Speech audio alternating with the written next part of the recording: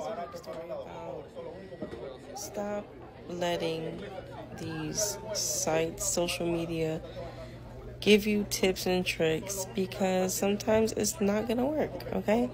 This dude was trying to take in a pillowcase full of clothing and other items, which he is stating was simply just a pillowcase. And the dude was like, bro, everybody can see it's not a freaking pillow. Like, come on.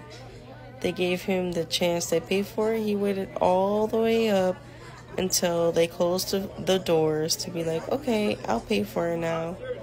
And then he tried to like bogart his way into the freaking I don't know what that's called before you get into the plane.